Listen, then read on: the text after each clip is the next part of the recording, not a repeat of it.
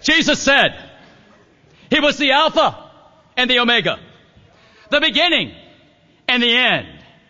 In our terms, the A to the Z. Jesus was our A, the Ancient of Days, Daniel chapter 7.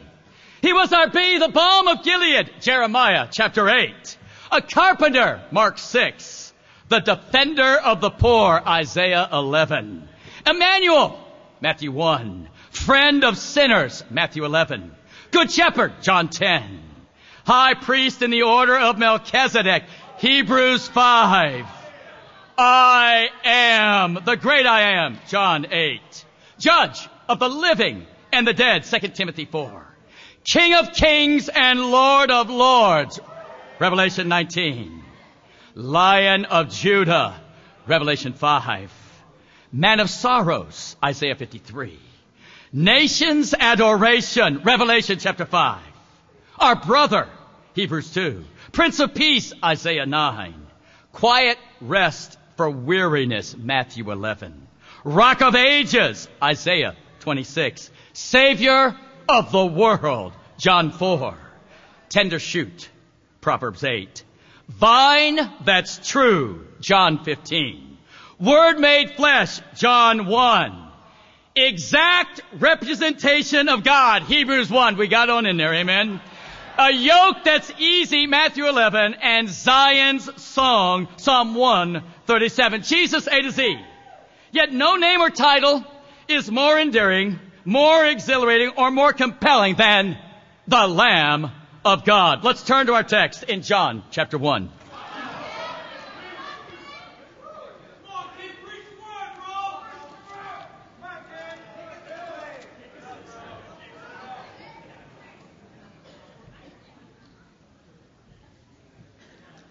In verse 29. The next day, John the Baptist saw Jesus coming towards him and said, "Look, the Lamb of God who takes away the sin of the world. This is the one I meant when I said, a man who comes after me has surpassed me, because he was before me. I myself did not know him, but the reason I came baptizing with water was that he might be revealed to Israel. When John gave this testimony, I saw the Spirit come down from heaven as a dove and remain on him. I would not have known him except that the one who sent me to baptize with water told me, the man on whom you see the Spirit come down and remain is he who will baptize with the Holy Spirit. I have seen and I testify that this is the Son of God."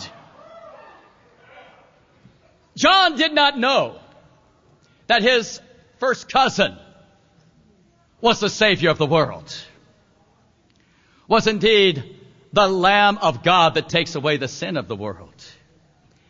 He, like all of us, had to have it revealed to him by water and by Spirit. And when that dove came upon Jesus after his baptism, then he knew this was the Messiah, the promised Lamb of God, the divine come to earth. It's said that more books are written about Jesus than anyone that's walked the earth. Surprisingly, the person of whom is second on that list is Napoleon. Napoleon wrote this about Jesus. "I know men, and I tell you that Jesus Christ is no mere man. Superficial minds see a resemblance between Christ and the founders of empires and the gods of other religions. That resemblance does not exist. There is between Christianity and whatever other religions the distance of infinity. Alexander, Caesar, Charlemagne, and I myself have founded great empires, but upon what did these creations of our genius depend? Upon force. Jesus alone founded his empire upon love, and to this very day millions will die for him.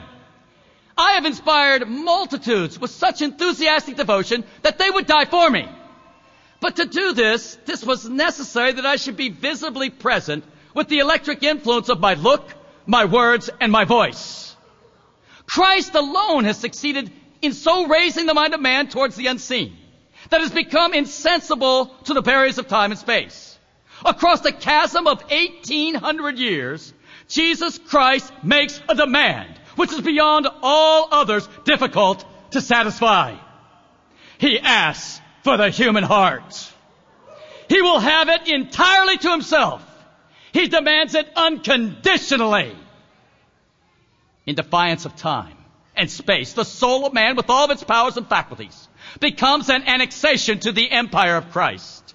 All who sincerely believe in him experience that remarkable supernatural love towards him.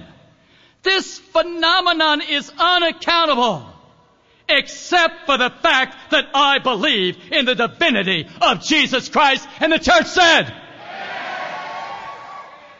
when John the Baptist spoke that day, he had a message. Behold, the Lamb of God. We read about the next day in verse 35. The next day, John was there again with two of his disciples. When he saw Jesus passing by, he said, look, the Lamb of God. When the two disciples heard him say this, they followed Jesus. Turning around, Jesus saw them following, asked, what do you want? They said, well, Rabbi, which means teacher, where are you staying? Come, he replied, and you'll see. So they went and saw where he was staying and spent that day with him. It was about the 10th hour. Andrew, Simon Peter's brother, was one of the two who heard what John had said and who had followed Jesus. The first thing Andrew did was to find his brother Simon and tell him, we found the Messiah, that is the Christ. And he brought him to Jesus. Jesus looked at him and said, you are Simon, son of John. You will be called Cephas, which when translated is Rocky, is Peter. Peter was named, changed, and his life entirely rearranged because his brother spent one day with Jesus. Christianity, if it's false, is of absolutely no importance. If it's true, it is of infinite importance. The only thing it cannot be is moderately important. We have been inspired at the City of Angels Church with the coming of a couple. Their names are Michael and Sharon Kirshner. In the 1980s, Sharon was baptized in one of the campus ministries in the Total Commitment movement. However, after 2 years, she fell away, went into the world and climbed the corporate ladder, and there in time met Michael. They got married and they both had incredible success. Well, in the 2000s, they lived in Minneapolis, Minnesota. And for some reason, of course, we know the reason, but for some reason, Michael wanted to seek out spiritual truth. And so he started going to different churches, and Sharon got more and more uncomfortable because she never really revealed the truth. And she says, we need to go to the church with the right doctrine. And so they went to the ICOC church. Well, when she got there, it wasn't quite what she remembered. But in time, she got restored. And in a few months, Michael got baptized. Now, at this time, Michael rose in General Mills to be vice president of a company in General Mills. Well, time went on, and a couple years later, someone was preaching in the pulpit, and they had some incredibly negative things to say about Portland. Can you imagine that? And Michael was sitting there, and he goes, I don't understand that. And so he Googled it. And he found all the garbage, but then he started to find that little bit of gold. And in time, Michael and Sharon went down to visit the new church in Phoenix. And she says, that's the church, Michael, that I was baptized in. And then he says, well, we need to go to Portland then. And so they came, and their faith was increased. While they were here, Lee and I spent some good time with them, and we said, obviously you're not in a position right now to start a church where you're at. You need to get someplace, get training, and we'd like to invite you to be a part of the mission team of the City of Angels Church. And Michael said, he says, well, bro, that's quite a challenge. I said, well, tell me about it. He says, I just sat down with the HR director at General Mills, and they mapped out the next 10 years for me. And basically, what they said is at the end of these next 10 years of my present capacity, I will be worth $50 million. And I said, well, Michael, how precious is your soul? 6 months later, Michael and Sharon have moved to the City of Angels Church. He resigned his job at General Mills. He doesn't have a job right now, but he's doing okay financially. And the Lord is blessing him. Amen, guys? Now, I got a question for you. What is it worth to you to be in a church where, behold, you see the Lamb of God? You know, every Christian movement begins so nobly. It begins with Christianity and often ends with churchianity. The early disciples morphed into Catholicism. Their message became state church, infant baptism, rituals and beads. The early reformers wanted to call people back to worshiping Jesus. These Protestant denominations, their message has sadly become buildings, programs, fun, and games. Our Restoration Movement brethren, wanting to have a unification of all disciples and an elimination of denominationalism, had a bold message to return to God's Word and restore it. Interestingly, in the 1800s, it was called the Age of Enlightenment in America. And the focus was on knowledge. And so instead of the church influencing the world began to influence the church. And the focus of the Restoration Movement began to be the knowledge of God's Word. Now, we all need to know God's Word. Amen, guys? But sadly, the Bible became worshipped, and Bible knowledge became more treasured than the Lamb of God, than Jesus Christ. Very interestingly, in a scripture that we all know and love, in Acts 4:13, it says the followers of Christ were unschooled and ordinary men, or unschooled and untrained men. The word untrained or ordinary comes from the Greek word idiote, which means idiot. So basically, the followers of Christ were unschooled idiots. I think we all qualify for that. Amen, guys? You see, the answer is not in the knowledge, but in the doing. Are you with me right here? Even in our dear Boston movement, the International Churches of Christ, the call from the campus in the early days to be totally committed was awesome. It converted many of us in this room. And yet over time, our movement morphed into a group of men and women that idolized the movement itself and the leaders within. And when it crashed, so many people's faith crashed. Because their God crashed, the movement crashed, and they didn't know what to do with that. I put before you in this conference and in our new movement, the message needs to simply be, behold the Lamb of God. Are you with me right here? The message needs to be Jesus Christ and Him crucified. When that message was given from John the Baptist to the future John the Apostle and Andrew, after spending one day, they were evangelistic. Why aren't people evangelistic right now? They think that Jesus is moderately important. But let me tell you this. Either He's divine or He's not divine. If He does not save, if He is not the risen Christ, if He is not the Lamb of God, then Christianity is of no importance.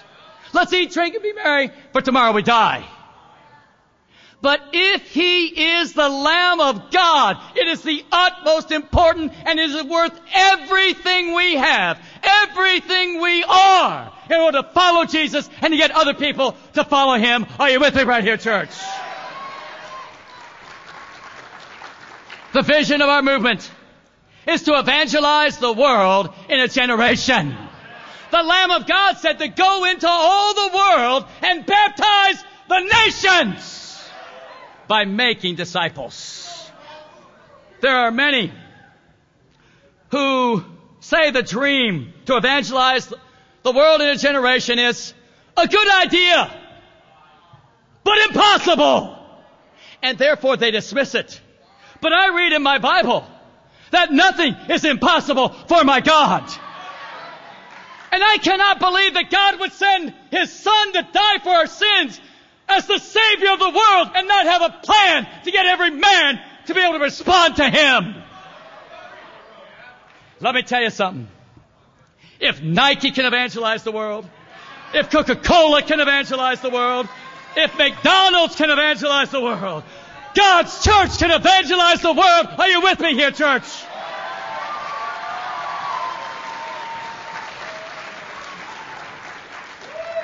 You see, the real issue is people don't want to pay the price.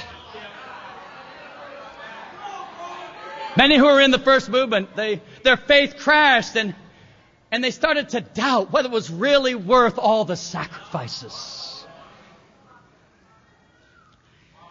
What is our only response? Our only reasonable response to Jesus, the Lamb of God? To be a sold-out disciple. To be willing to leave 50 million on the table. Let me repeat that. To leave 50 million on the table. Are you with me right here, guys? Now let me give a stern warning here. Our movement is not about being anti-ICOC. Those are our dear brothers. Now, on the other hand, we're not going to stand by and let things go in a direction with our brothers and sisters that we don't believe the Bible says anything about. To remain silent at a time like that would be sin. But our message, and I need to be clear about this, our message is Jesus is the Lamb of God that takes away the sins of the world. Are you with me right here? You see, I think we understand that many of us have been disfellowshipped because of our stands here. Hey, I was disfellowshipped in the 70s because I was baptized in the Crossroads Church. I was disfellowshipped in 1987 by planting a new church in Atlanta by the Crossroads Church. And now I've been disfellowshipped from even some of my ICOC brothers. And I got them into my flesh. It ticks me off a little bit. But what's Jesus say? He says, turn the other cheek. And then turn it again. And you say, well, why? Because we want them to join us. I am unapologetic about the fact that the Spirit has initiated a movement that now is beginning to sweep the world. And I'm unapologetic about inviting anyone, anywhere, to be a part of it. And I absolutely refuse to draw a line of fellowship that God has not drawn.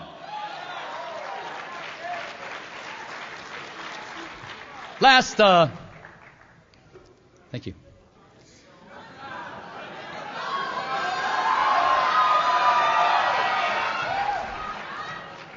Last fall, when we officially said, listen, it's just time to start again. Discipling is being opposed. Lukewarmness is all pervasive. We're being opposed any place we try to help and re-implement discipling, which is the only way to save the world. One of my saddest moments was going down to Santiago, Chile, and there having a son in the faith and a daughter in the faith, Raul and Linda Mourinho, say, brother, we just don't believe what you're doing is right. Therefore, we've got to not only cut our relationship with you as discipling this church, which you've done for the last 2 years, and we're appreciative of all the people baptized, but we cannot have fellowship with you. Whoa.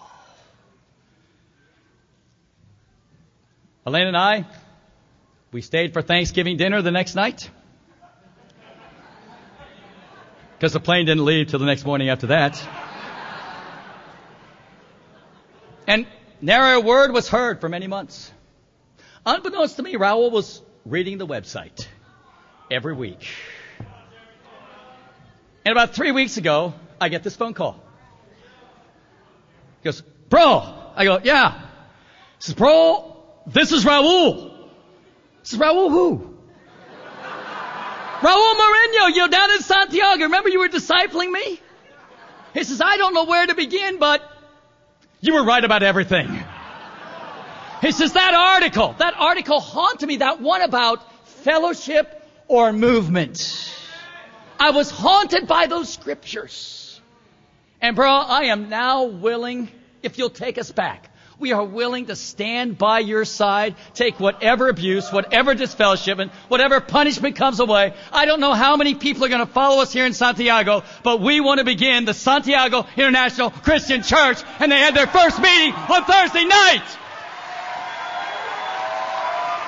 Our message is, behold the Lamb of God that takes away the sins of the world. And we will evangelize the world in this generation through Jesus' plan of discipling, by our response of being sold out disciples. And we will pay any price, be it $50 million or the fellowship of anybody, as long as we please our Savior in heaven. Because we believe that those who love the Lord, given time, given study, given a chance, many of them, not all, but many of them will join us in our great crusade to evangelize the world in this generation. Are you with me right here?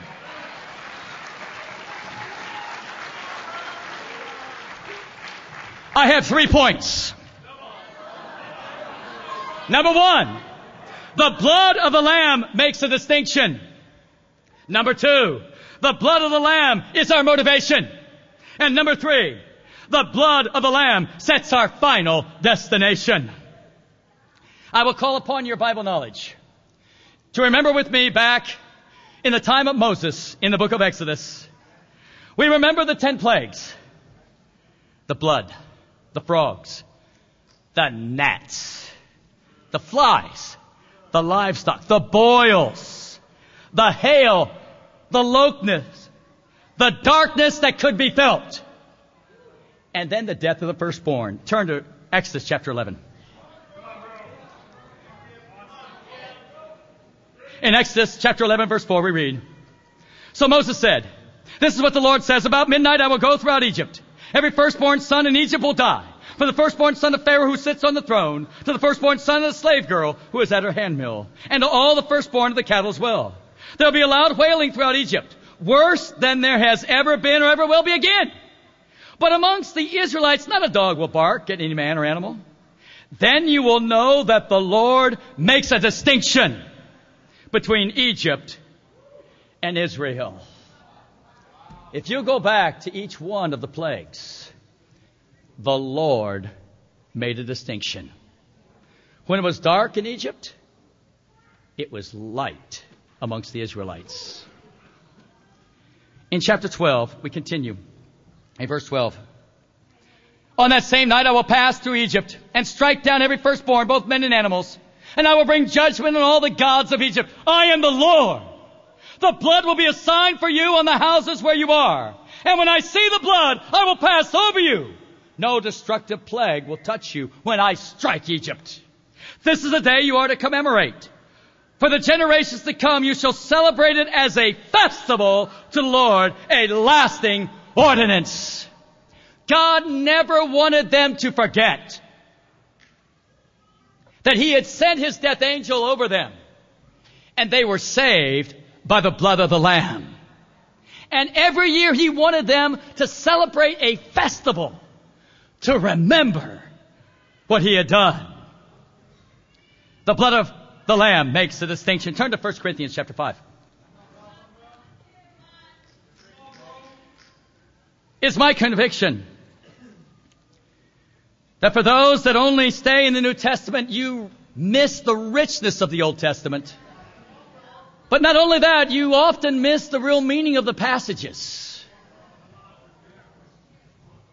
The reason the New Testament's so short is there's so much in the Old Testament that it builds upon. And I'm convinced we're not just out to build a New Testament church, we're out to build a Bible church. Now, 1 Corinthians 5, we have a very interesting passage that I think is very apropos for our day. Verse 1. It's actually reported that there is sexual immorality among you, and of a kind that does not even occur amongst pagans. A man has his father's wife. Wow. You imagine that? In the church. There's this guy shacking up with his father's wife. Now look at this. And you are proud. Shouldn't you rather be filled with grief and have put out of your fellowship the man who did this? Even though I'm not physically present, I am with you in spirit. And I've already passed the judgment on the one who did this, just as if I were present. When you are assembled in the name of the Lord Jesus, and I am with you in spirit, and the power of our Lord Jesus present, hand this man over to Satan, so that the sinful nature may be destroyed, and his spirit saved on the day of the Lord. He says you gotta deal with sin.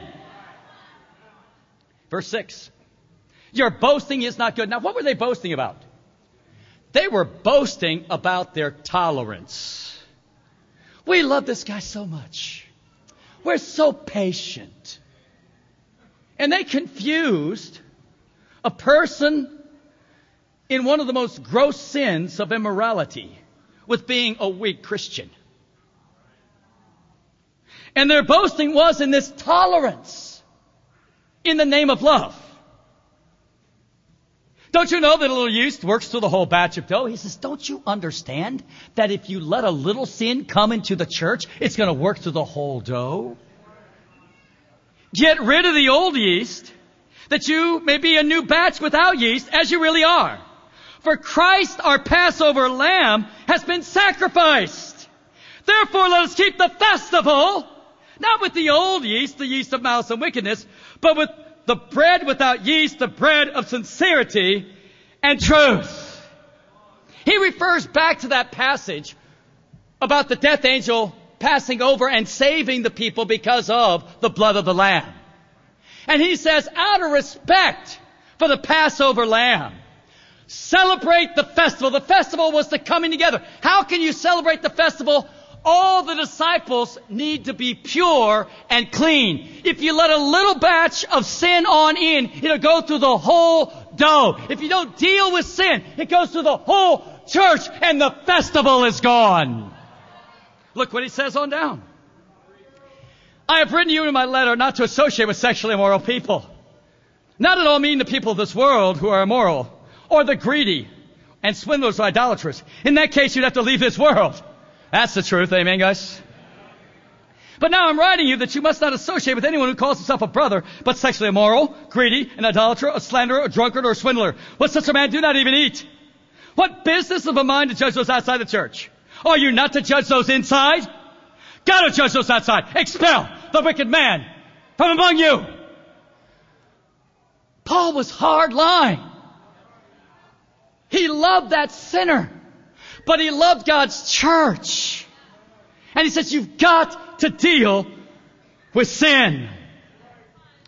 One of the sins that's crept into God's church and been mistaken for weakness is lukewarmness. As a matter of fact, the Bible distinguishes those two qualities in the book of Revelation. The church of Philadelphia is commended to be strong, even though it was weak. But the church in Laodicea is rebuked and called to repent because it was lukewarm. Do not confuse lukewarmness with weakness. Let's go over to Revelation 3.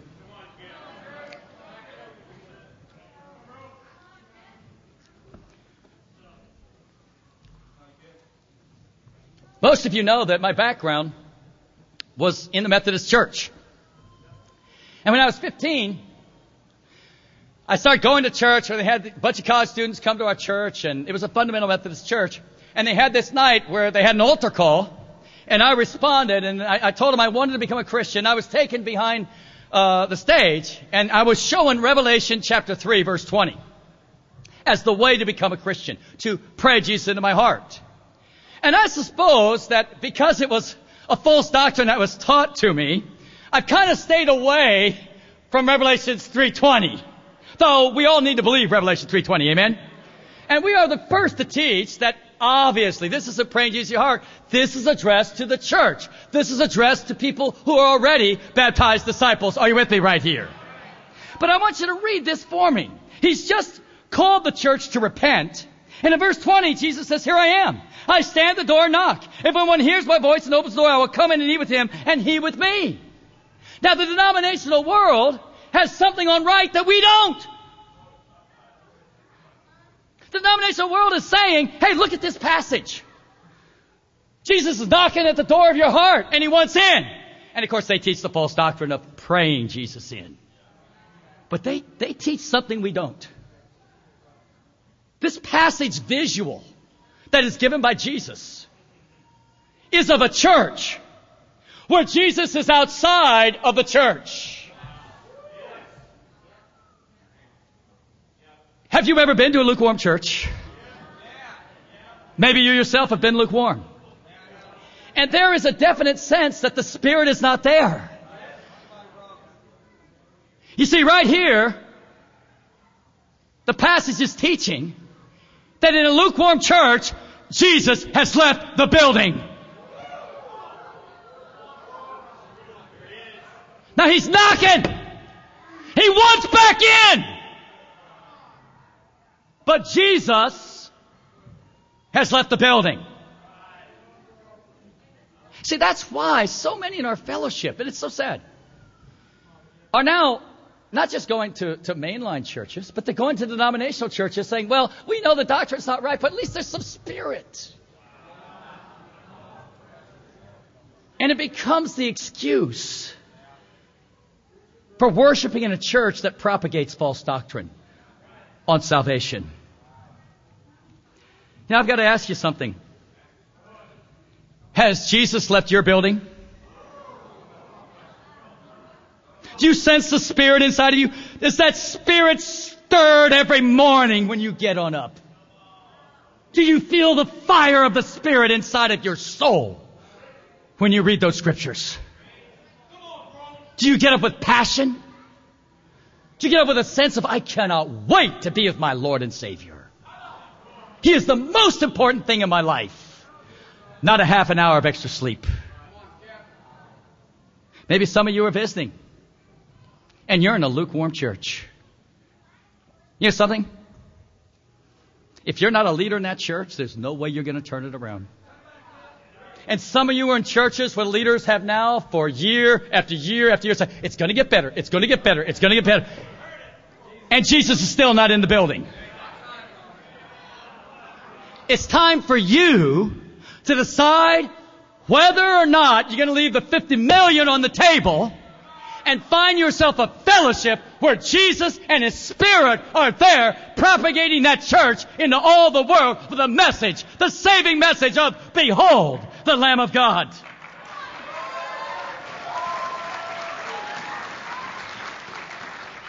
What stops a church from this yeast of lukewarmness? The confession of sin.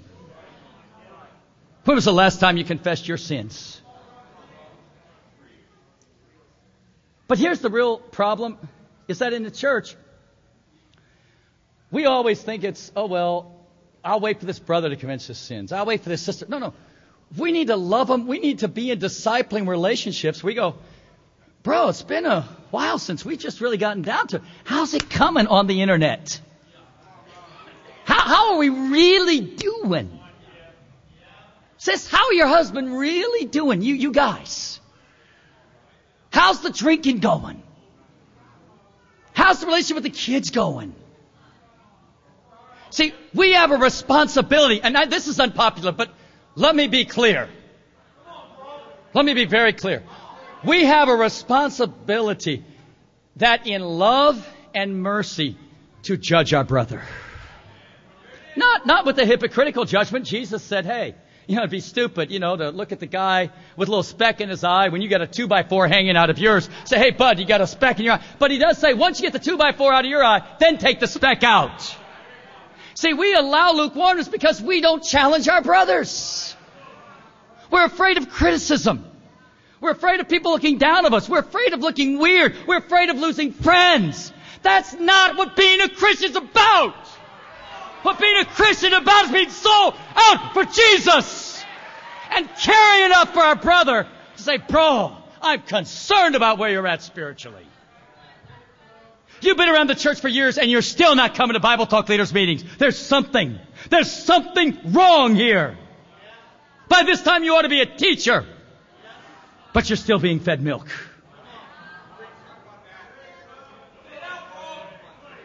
A church that's a zealous church. A church that's on fire with the Spirit is a loving church. You know, the 42 disciples, the Holy Spirit sent down to Los Angeles. God has used powerfully.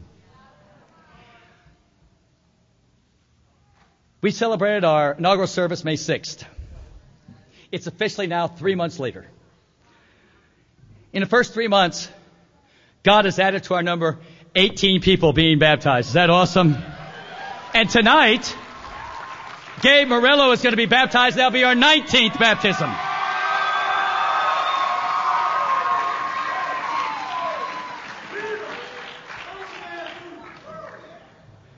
As amazing as that is, here's even something more amazing. 29 people have been restored in the first 3 months.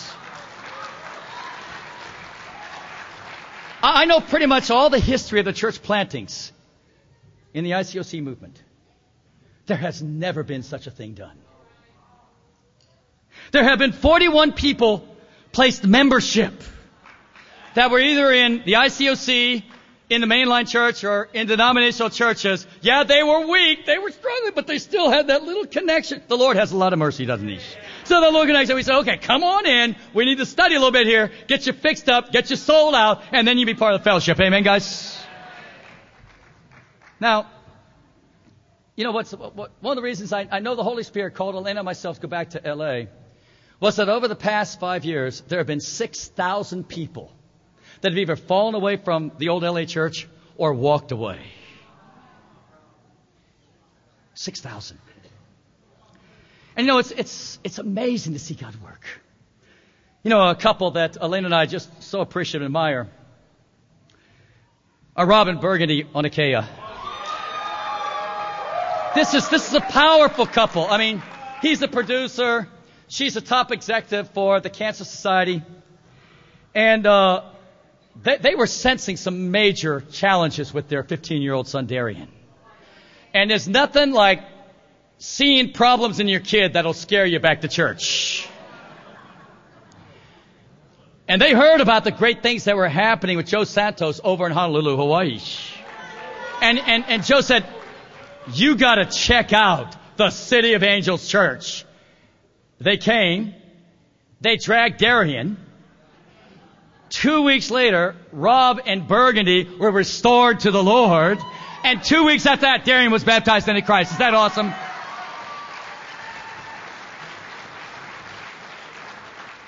I appreciate so many other families that have come. Jack and Jeannie McGee from Florida. Jack was getting up there about 57, 58. He visited here, and I said, dude, you got time for one more adventure. I didn't know Jack and Jeannie. I said, hey, you got to come City of Angels mission team. It's going to be awesome. He just lit up. He goes, yeah, I need an adventure. And then you can see just Jeannie like this on the other side. You know, when they were restored, she said, I really appreciate that mountain-moving faith that my husband had, because I was his mountain. How many spouses are mountains to their other spouse from being sold out disciples? After Jack and Jeannie placed membership and were restored, the cost for them was, in their mind, having to leave their 2 sons and married daughter behind in Florida. To their surprise, the 2 sons came, and 1 month after they were restored, their 21-year-old son, Jared, was baptized into Christ.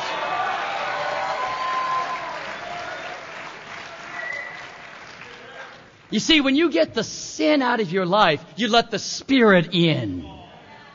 See, you know, one of the things that just is over and over again said when people come into the City of Angels is, this is the church I was baptized in. And we are unapologetic to invite people to come on in. Not that we think that if they're going to another ICOC church or mainline church that they're lost. That's not what we're about. But we all about gathering a movement. And we know the more that are with us, the more workers we have to evangelize the world. And you know, when John the Baptist was doubting the divinity of Christ there in prison, he sent 2 of his disciples to talk to Jesus and say, are you the one? And Jesus says, hey, the blind see, The lame walk. The deaf hear. The dead are raised. Good news is preached to the poor. Go back and tell John what you see and what you hear. There are some that have even labeled us satanic. And yet I say, come and see. Come and see what's done. I just can't believe that 19 people are sold out disciples, and that's the work of Satan. I can't believe an unprecedented number of 29 disciples have come back home to God, and this is of Satan. I can't believe that 41 good thinking disciples have joined up to the radical City of Angels Church that may cost them disfellowshipment, and it's of Satan. See, I'm convinced there's got to be a distinction. You know what I think?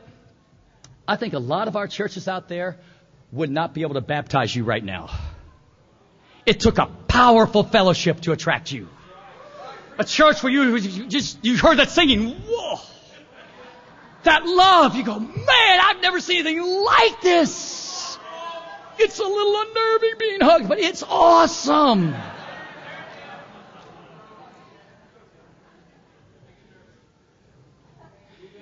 If that church does not repent of lukewarmness and you stay there, you'll become lukewarm because it'll work through the whole batch. Our churches are to be distinctive from Egypt. Our churches should be a festival every time we come together because we are so fired up about the Lamb of God. Amen. Secondly, the blood of the Lamb is our motivation. In 1 Corinthians chapter 15, one of my favorite passages, Paul talks about the gospel, about Jesus Christ dying and being raised on the third day. And then he says in verse 9, for I am the least of the apostles, don't even deserve to be called an apostle, because I persecuted the church of God. But by the grace of God I am what I am, and His grace to me was not without effect. No, I worked harder than all of them, yet not I, but the grace of God that was with me. Right here, Paul is preaching the gospel, that Jesus Christ died and was buried and was resurrected. And he says, I know I don't deserve to be called an apostle. I mean, I killed Christians. He says, but by the grace of God I am what I am. But here's one thing, guys. I worked harder than all the rest. Who is all the rest? The other apostles. This is not a boast. Paul understood something that was something we've got to grasp. How hard we work. How hard we strive to save souls. How hard we help to win the weak. How hard we go out and help the poor is directly proportional to how much we appreciate the grace of God. Turn to Revelation chapter 12. We are in a battle for souls. It is a war. This war is talked about in verses 7 through 9. It is a war against Satan, who leads the whole world astray. And then it says in a great promise in verse 11, talking about the Christians, they overcame Satan by the blood of the Lamb and by the word of their testimony. They did not love their lives so much as to shrink from death. There was a call that went out into our former fellowship. Hey, if we just stress grace more, then there'll be so many more people come to Christ. Well, you know, I'm the first to admit we did not stress grace enough.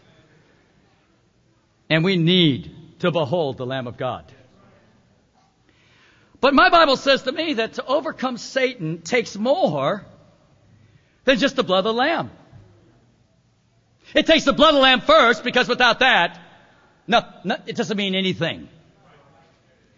But then we overcome by the word of our testimony, sharing our faith. Maybe that's why a lot of us aren't living victorious lives. When was the last time you had someone at church? How many studies were in you this week? And they did not love their lives so much as to shrink from death. Yes, you have to stretch your schedule.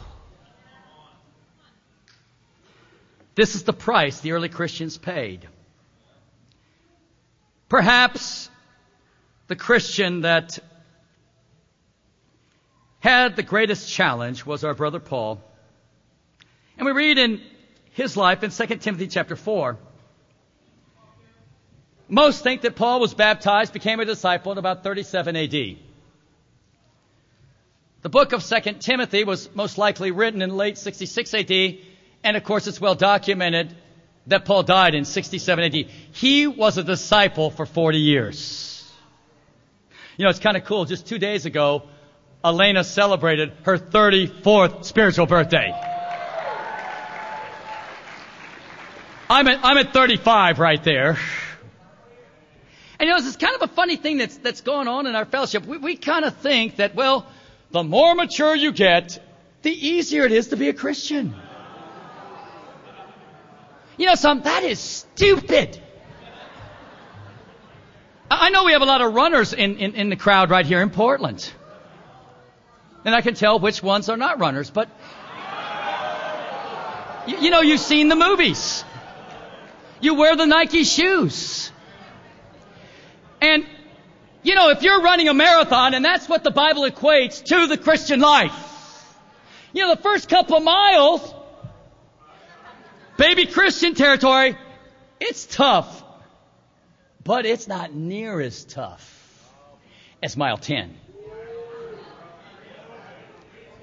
Mile 17. Mile 20. Boom! The wall.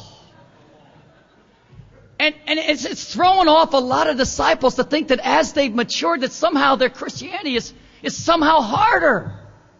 You need to go run a marathon. Because then you'll understand that the older you get in the faith, the more Satan's going to come after you. Don't be surprised at his attacks. Don't be surprised at his attacks. But look at what Paul says. Verse 6, chapter 4. He's writing this from his cell in Rome. For I am already being poured out like a drink offering. The time has come for my departure. I have fought the good faith. I have finished the race. I have kept the faith. Now there's in store for me the crown of righteousness, which the Lord, the righteous judge, will award me on that day. And not only to me, but also to all those who have longed for his appearing. You know, for us Gentiles, we kind of go right on over this thing. But for a Jew, whoa.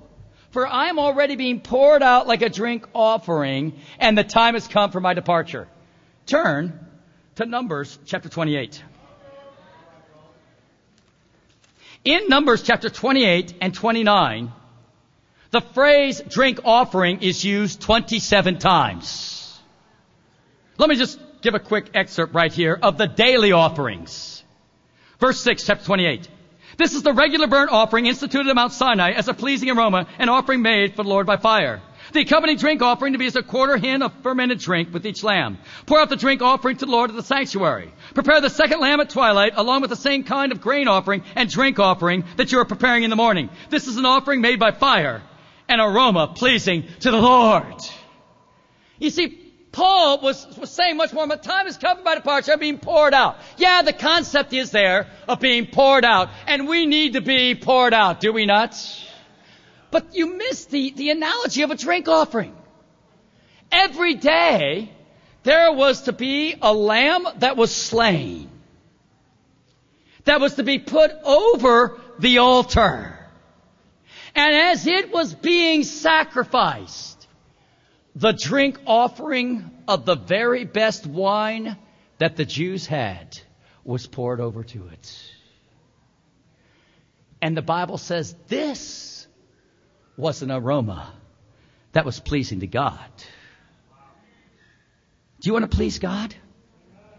Then you accompany the sacrifice of the lamb by pouring out your best for Jesus.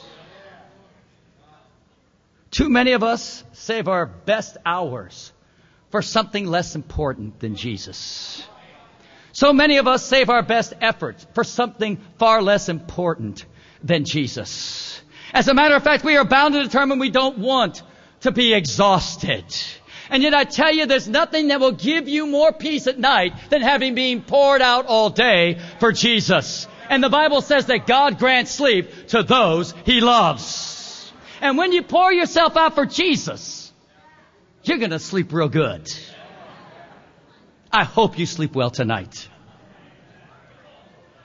You know, sadly, too many of us fall into Hebrews chapter 2. In Hebrews 2, it says in verse 1, we must pay more careful attention, therefore, to what we've heard, so that we do not drift away. For if the message spoken by angels was binding, and every violation, disobedience received its just punishment, how shall we escape if we ignore such a great salvation? Many Christians in the first century drifted away in their early commitment to Christ. It wasn't something they just did that. It was a slow drift away. You know, we are in a war. I think it's hurt a lot of Christians that they've seen many of their leaders get wounded, quit the ministry, or get wounded and then die. They fall away. Because our faith was in our leader. Let me tell you something. Your faith is not in a human leader. Our leader for this movement is Jesus Christ. One of the great things that is exciting, that's begun to happen in the City of Angels churches, is a phenomenon that I've not seen.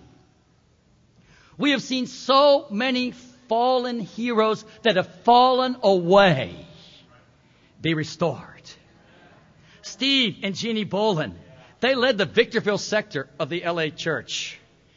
They got restored 3 months ago. Rodney Workman led the Irvine College ministry. He got restored 2 months ago.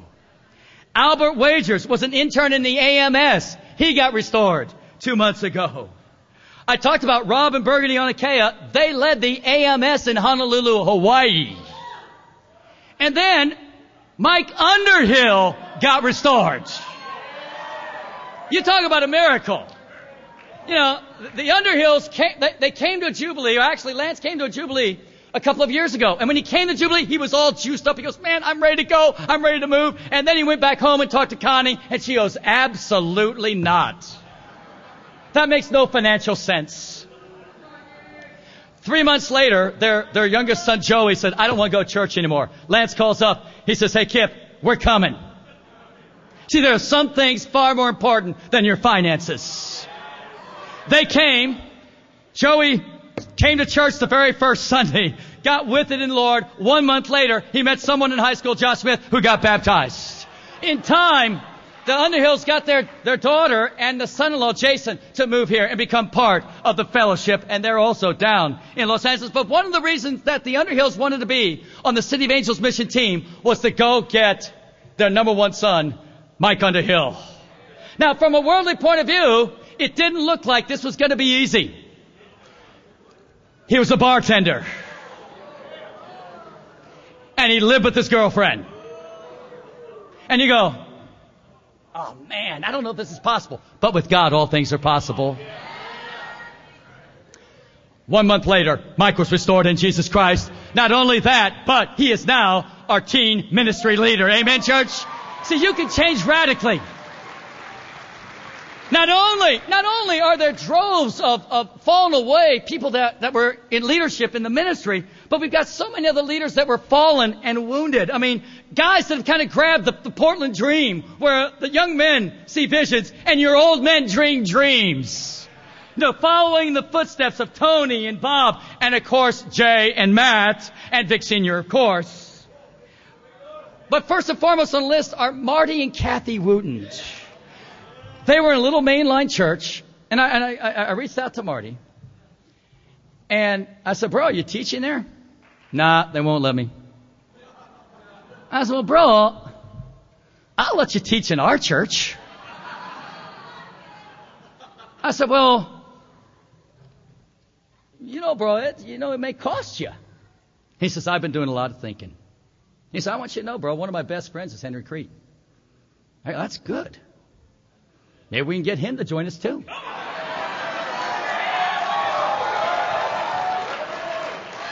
We're unapologetic about asking people to join us. We know that some won't, but we just want as many as possible come join us. We're having a blast. We're having a festival. We're excited about Sal and Patricia Velasco, who are evangelists and women's ministry leader in the Latin ministry in South Central. Ron Harding, who used to be the singles ministry leader in Orange County. And then a couple we've really fallen in love with, Carlos and Lucy Mejia. he was just floating around church to church, church to church. He was an evangelist, and she's a women's ministry leader in the AMS. Now, he's a sold-out disciple leading his Bible talk. And then Ken and Liliana Zindler moved all the way from Florida to be with us. And then most inspirationally, Lou Jack and Kathy Martinez said, listen, we want to be a part of your fellowship. Now, Luis had sinned out of the ministry. Some bad sins. But I believe the Lord forgives everything. And Luis is one of these very affable guys. Loves everyone, wants everyone to love him. Maybe you can relate. And so he was kind of playing the card, I'll be friends to Kip and them, and I'll be friends on over here, and wasn't getting any discipling. His wife was hurting. One night, they had a bump. Or as Kathy put it, a fight. And she said, tomorrow's my birthday. Take me to Kip and Elena's church. Luis took her. They cried the whole service. 2 weeks later, they placed membership, and as Kathy says, she was restored. And what's awesome is to see them be on fire. They are totally on fire for God. Their efforts to reach out to either fallen away Christians, like Samir and Lordy in Palm Springs has produced a Bible talk, or struggling Christians. 2 couples that are up in Bakersfield have produced another Bible talk. They were the ones that got the Mejias. Another Bible talk starting in Sun Valley. They reached out to Kathy's parents, and we restored them. And there's going to be another Bible talk in Rancho Cucamonga. And, of course, they have a Bible talk in their home in Whittier. And that's all been done in less than 3 months. You see, we believe in the God of second chances. The blood of the Lamb is our motivation. Amen? Just this past 2 weeks, we restored Luis and Kathy to the office of evangelist and women's ministry leader. Now, we're not paying them anything, but they get to wear the title. Amen, guys?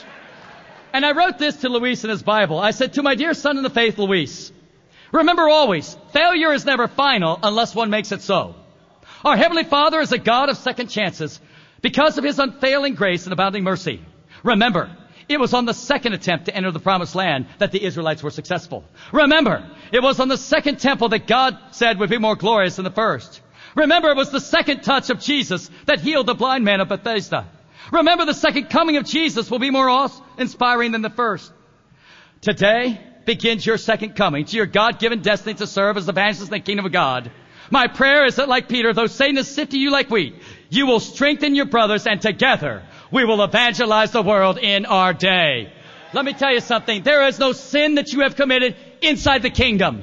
There is no failure that you've done that Jesus will not forgive and give you a second chance.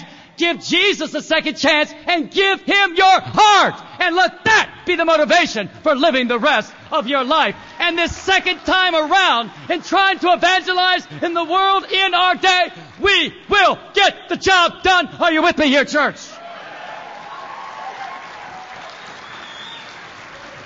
Turn to the book of Revelation for our close. The blood of the Lamb sets our final destination. We find that Revelation is written in a time of great persecution in the church, written in the late 90s AD. And yet it's so sad today that so few of our churches are persecuted.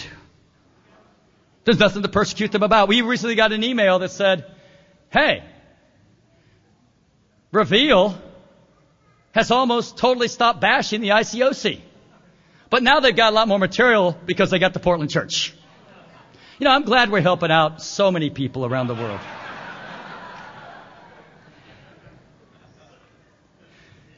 You know, I had a very sad conversation about a year ago with people that were once dear friends. And we sat down at the breakfast table.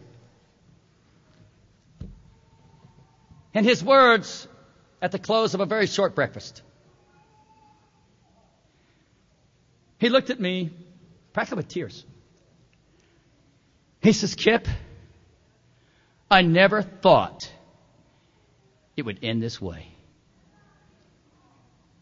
I'm out of the ministry. Our churches are divided. We're on different sides. Our churches have no baptisms. Our kids are falling away. I'm just really wondering, and I'm just so weary, was it worth it?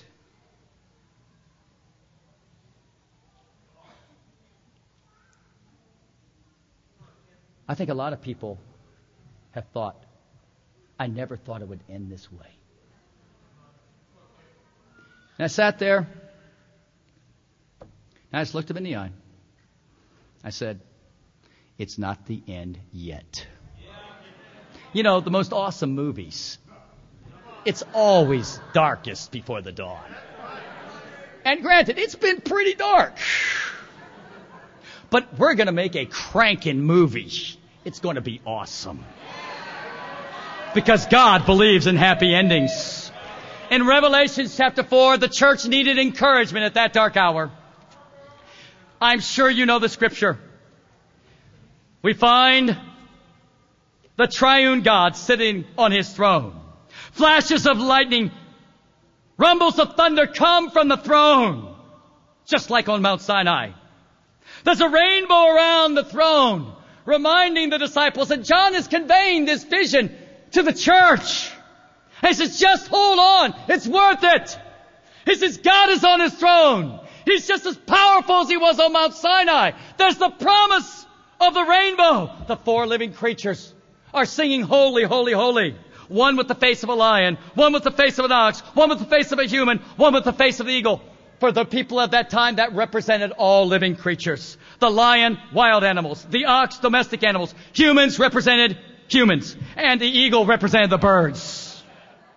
Then I saw on the right hand of him who sat on the throne a scroll with writing on both sides, and sealed with 7 seals. And I saw a mighty angel proclaiming in a loud voice, who is worthy to break the seals and open the scroll? But no one in heaven or on the earth or under the earth could open the scroll or even look inside it. I wept and wept, because no one was found who was worthy to open the scroll and look inside. Then one of the elders said to me, do not weep. See, the Lion of the tribe of Judah, the Root of David, has triumphed. He is able to open the scroll and its 7 seals. Then I saw a lamb, looking as if it had been slain, standing in the center of the throne, encircled by the 4 living creatures and the elders. He has 7 horns and 7 eyes, which are the 7 spirits of God, representing the Holy Spirit, sent out into all the earth. World evangelism. He came and took the scroll from the right hand of him who sat on the throne. And when he had taken it, the 4 living creatures and the 24 elders fell down before the Lamb.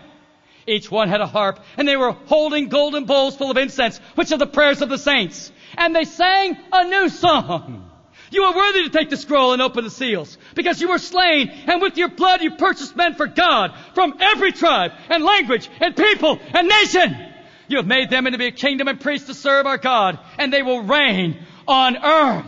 Then I looked and heard the voice of many angels, numbering thousands upon thousands, and 10,000s among 10,000s. They encircled the throne, the living creatures, and the elders. In a loud voice they sang, worthy is the Lamb who was slain to receive power and wealth and wisdom and strength and honor and glory and praise. And the church said, amen. Only the Lamb of God could open the scroll of salvation. Right here he says he died. He purchased men with his blood from every tribe, language, people, and nation. That sounds like world evangelism to me. Sounds like they got the job done. You know, I'm so excited that even now, just 10 months into our new movement, that I believe the Holy Spirit is working through. It's so exciting. We've got 12 churches scattered throughout the United States preaching the message, behold the Lamb. Preaching the message that the world can be evangelized in our day. Preaching the message that everyone is called to be a sold-out disciple. Then, equally exciting, we now have a new church in the Caribbean. Curacao has stepped up. And the old ICOC church has become the Curacao International Christian Church. In Central America, the San Pedro Sula Church, led by Bananias, are cranking. In South America, Raul and Linda in Santiago are cranking. So we got a base in the Caribbean, a base in Central America, a base in South America. In Australia, in Brisbane, Joe Willis is still preaching the word. Amen. He's with us. In Asia, the Mumbai India Church is with us preaching the word. And we got another email just recently about another group seeking to join with us. In Africa, the brothers and sisters in the Republic of Congo and Kinshasa are preaching the word. In Europe, there's Kiev, there's Tallinn, and there's London that are preaching the word at this hour. You know something? I don't think it's going to end in a bad way. He gives us the vision of heaven. I have a little extra to add. You see, all around that cosmic worship centered on the Lamb were the saved. And I kind of see in my mind's eye an older couple just kind of limping on the clouds. Steve and Lisa Johnson. And I must say this. I don't think that we're going to be fellowshipping on different clouds up there. I don't think that autonomy is going to be the rule of the kingdom. But what's going to be awesome is that Steve and Lisa aren't going to be alone. They're going to be thousands from Portland, Eugene, Bend, Lincoln City. But there's also going to be several old friends from the mainline church, like Hank. And there are going to be a lot of friends that didn't come over to us from the ICOC. People that they labored for in New York and throughout Africa. And then there's going to be another hobbling couple, Chris and Teresa Broom. Because they were converted by Steve and Lisa in their ministry. And with them are thousands upon thousands from the Midwest. Then I see kind of a thin, bald guy with a beautiful wife. It's DJ. And he's got 1,000 more disciples from New York that are meeting the old disciples from New York. And they're unified because they're beholding the Lamb. Then there's this real chubby guy. Once more with a beautiful wife. With 10 kids. It's Vic Jr.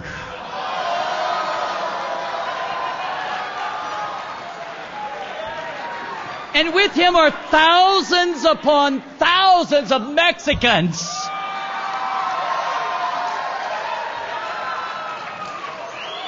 Yes, they're going to be Mexicans in heaven. Because of the great leadership there at that Mexico City church.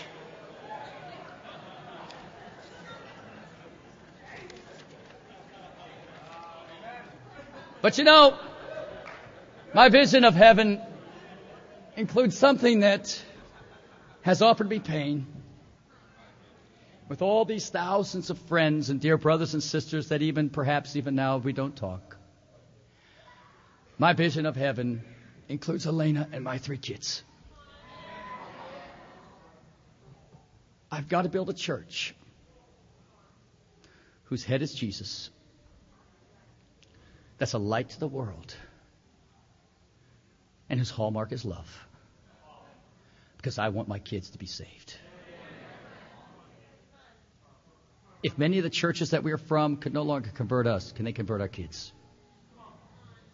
That's why we have a new movement. We're done waiting. It's time to evangelize the world. And behold the Lamb. 20 centuries have come and gone. And today Jesus is the central figure of the human race. all the armies that have ever marched, all the navies that have ever sailed, all the parliaments that have ever sat, all the kings that have ever reigned put together have not affected the life of mankind on earth or as powerfully as that one single solitary life. Behold the Lamb of God.